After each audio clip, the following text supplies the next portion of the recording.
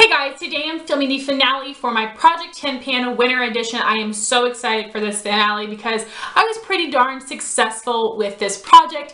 If you guys did not see my intro or any of my updates, I will have my playlist linked up here.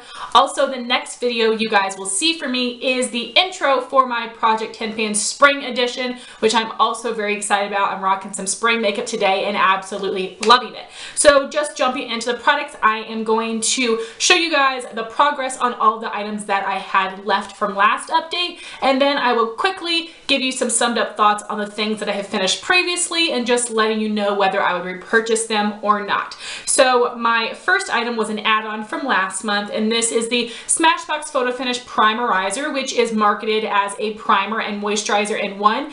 I really enjoyed this. It did definitely feel moisturizing without making me greasy. It did make a nice base for foundation, but I don't think this is necessary for me. I would rather use my moisturizer and then use a primer. I don't mind using two separate products, and I would love to have another sample of this, but this isn't something I would purchase because it didn't do anything for me. I just like the way that it felt. My next item is something that I just finished today. This is the Maybelline Fit Me Concealer in the shade 15 Fair. Right after my last update, I did take out the stopper and there was a ton more product in here. And for the past week, I've been waiting to be done, but I've continued to scrape the edges, try to scrape the bottom to get out every last bit, and I finally was able to.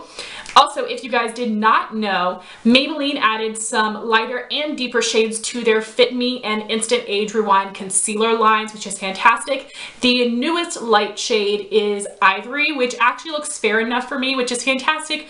But I decided I really don't love this concealer. It gives light medium coverage and it has more of a glowy finish. I prefer concealers with more medium to full coverage and a satin or a matte finish, even under my eyes, because I am quite oily there as well. So this concealer just isn't made for me, but I'm happy that I did test it out again and know that for sure, because I did really enjoy that the very first time I used it many years ago. So then we have all the eyeshadows that I had yet to hit my goal on. So at my last update, I decided to add in a shadow for the lid, and that would be the L'Oreal Infallible in Amber Rush. My goal was just to hit pan. As you can see, I have hit pan on this, which is really exciting. This is a beautiful metallic rose gold, and I hit pan literally the first use after my last update. So I was so dang close, and I probably used this 2 or 3 times to expand the pan this much, and then I decided to move on to something else. But I would absolutely repurchase this. I've really fallen in love with the shadow. I love pairing it with browns. I also really like pairing it with more cranberry mauve color. So after I hit pan on Amber Rush, I decided that I wanted to pull in ColourPop Super Shock Shadow in Weenie. My goal was to hit pan on it, and not only did I hit pan, I finished it completely, which surprised the heck out of me as well. So the way that I use my Super Shock shadows is that I apply one layer with a sponge tip applicator to get the precision,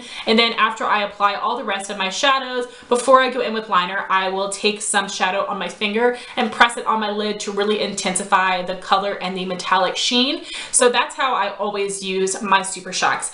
And this eyeshadow was a bit on the older side. I believe I've had it for a couple years, and as you guys know, with ColourPop Super Shocks, they do start to dry out. And when the Super Shocks start to dry out, if you're applying with a sponge tip applicator, pieces flake off. And I did try to get the flakes on my eye, but they would not adhere. They just kept flaking, and there was nothing I could do about it. So I am really proud that I finished this, but I can't quite get too excited because a decent amount of this did end up flaking off and go to waste. But at the same time, I'm really proud that I was able to finish it completely instead of having it just dry out, because I definitely feel like I got my $5 worth out of this shadow. So I was really happy with that, and I cannot wait for my end of the year empties to have like a fully completed eyeshadow. So after I finished that one, I decided that I would spend some time on LaLa again to see how much progress I can make on that.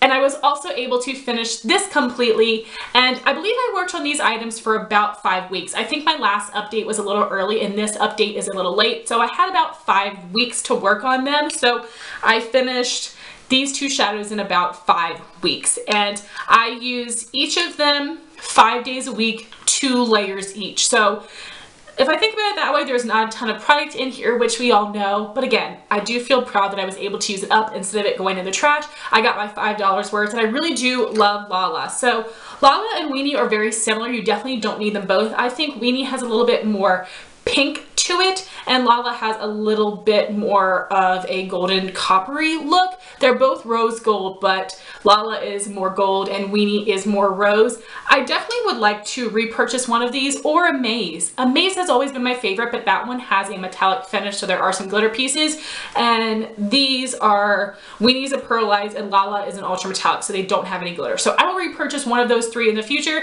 but I would like to work through some more ColourPop Super Shock shadows first. So then we have all of my Anastasia shadows, so let me show you the progress on those. So here in my Anastasia Tamana palette, I have the shade Fresh, which I was trying to finish completely using this to set my eyeshadow primer, and I was able to do that. From the Anastasia Modern Renaissance palette, I wanted to hit pan on the shade Buon Fresco, which I was using as a transition color, and I was able to do that, and that is a pretty substantial amount of pan. I'm really proud of this. And then we have the Anastasia Single Shadow in Dusty Rose, which I was using as a crease color. This was the very last one I hit pan on. I was nervous that I would make it in time, but I did, and I'm really, really happy with that amount of pan. And then we have my ColourPop eyeshadow in Going Steady. My goal was just to make some progress on this, and I definitely do think I have a slight dip. I use this as an outer corner color very, very consistently throughout this project, so I'm really happy with the progress I was able to make on this one.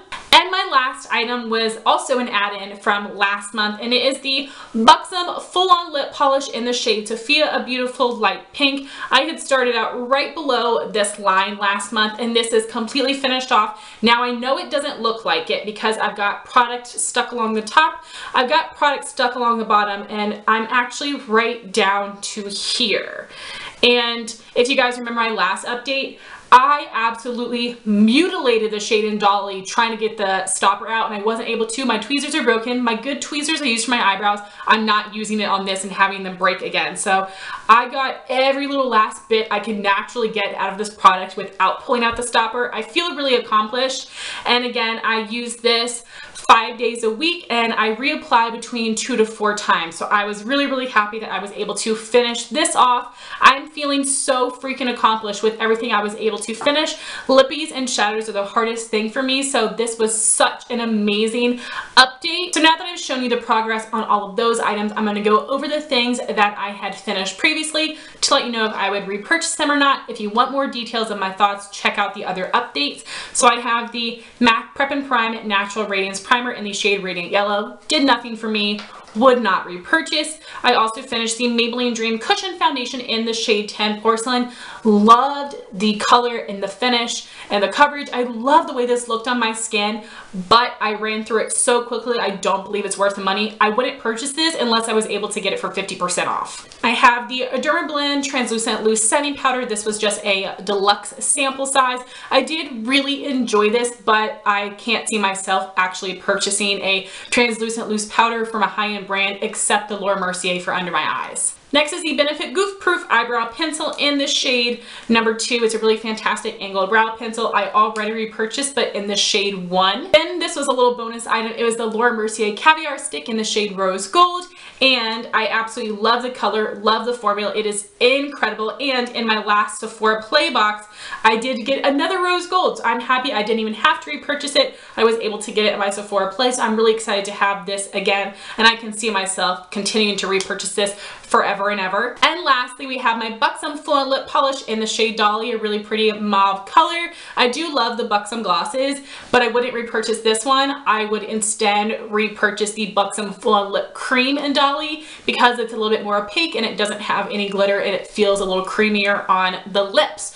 So guys, that was my finale for my Project 10 Pan Winter Edition. I certainly went out with a bang. I'm feeling really, really proud of all the progress I was able to make in this project, and I think I'm starting out the year on a really high note with all of my great accomplishments with shadows and lippies, if I say so myself. If you guys are doing any project pans, I would love to know in the comments down below. Thank you all so much for watching this video. Please like, comment, and subscribe, and I'll talk to you soon. Bye guys.